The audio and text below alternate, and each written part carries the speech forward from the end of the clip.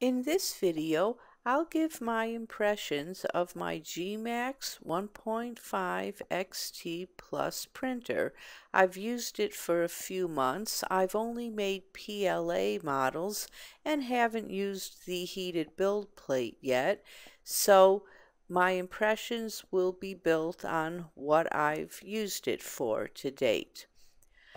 I like it, and I've made some really nice models from it, such as this model, which I downloaded from Thingiverse and then edited to make a phone stand. Once I got the settings figured out, it printed beautifully. And I have a lot of people who want me to print one just like it. I printed this phone stand also, and you can see it does very well with the pointed features. So that makes a good phone stand also. And it does well with text. I made a bunch of key fobs with text to try out the little details, and I experimented with settings on them. The ones on the left I painted. Here on this fridge magnet, I think I finally got the settings dialed in. And I'm doing pretty good with embossed cookie cutters also. The dual extruders work real well. I use Simplify 3D's dual extrusion wizard, and this prints two colors like a champ. Adjusting the extruders so that their level isn't too bad, you open up the LED shroud and loosen the screws and then pivot the extruders until they're level. That said, there was a lot for me to learn on using this. I'm used to a MakerBot Rep 2, which is as plug and play as you're going to get, I think, with a printer. The white one was made with MakerBot desktop defaults right out of the box. The cube on the right was made with the Gmax out of the box. It took a lot of experimentation to figure out how to get it right. Now, Gcreate on its website says that its printers are for intermediate users. I don't know what that means. I considered myself intermediate because of my MakerBot experience, but I don't think that's what was meant. Going from a Core XY to a Prusa style printer is a large leap, and there were a lot of things that I didn't know, and it was kind of assumed that I'd know. For example, many of the bolts and belts had to be tightened. Maybe they came loose during shipping, and not all the bolts worked with the Allen wrenches that I was sent. So that was a bit of a challenge for me. The downloadable handbook they have is a work in progress. It's kind of skimpy in a lot of information. It assumes you know things that you might not know. Well, at least that I didn't know.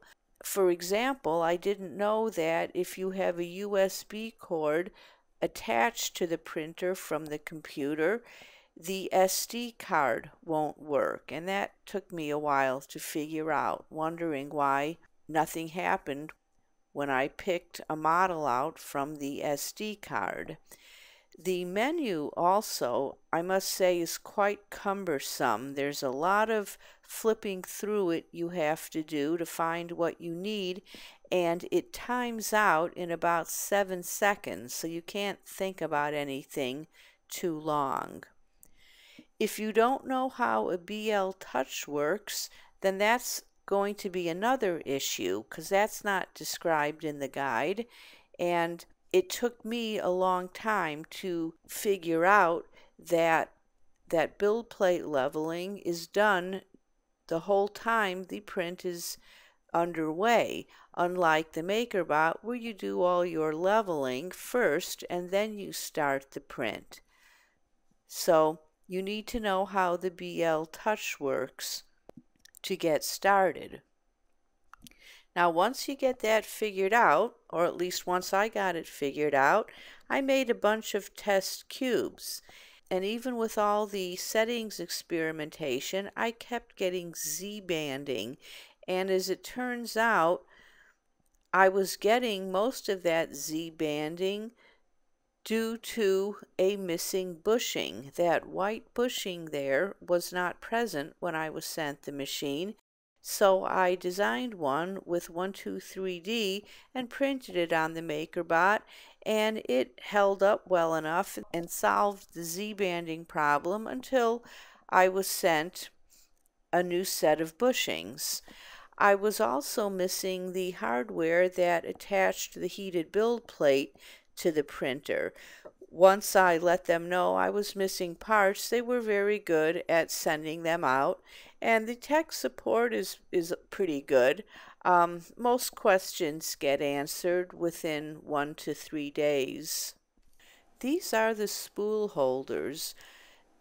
I'm not crazy about them. They only send 3 for a dual extruder, and the filament sometimes gets tangled below.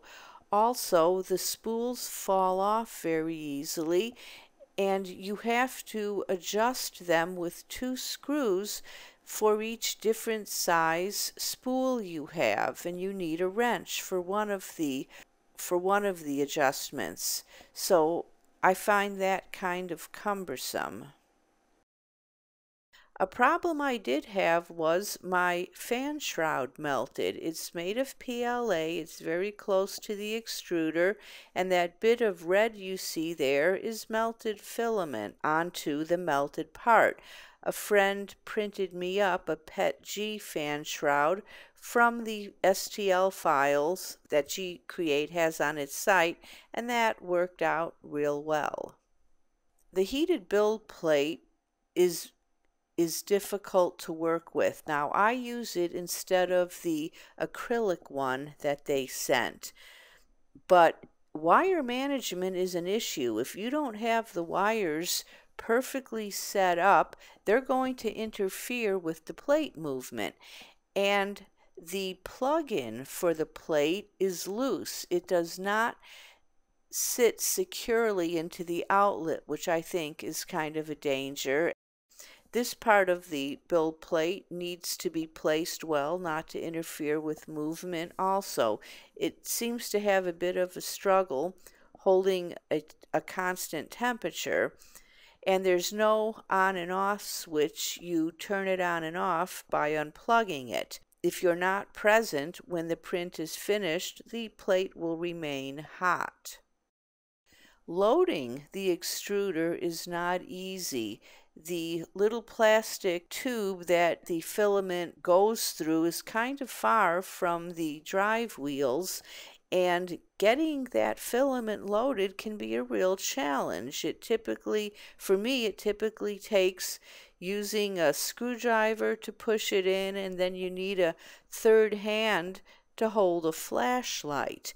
This is a particular issue if you need to change filament mid-print, such as cutting the filament for a tangle. There's a purge function for the left extruder, but not for the right extruder, so getting the last bit of filament through it is difficult, frankly, and if you move the extruder while you're trying to shove the filament in, of course, you've ruined the whole print. That said, the extruders work well once you do get them loaded. I have not had a filament jam at all, which I'm quite pleased with. So overall, I'm fine with this printer. I look forward to using the heated build plate when I get to more exotic filaments.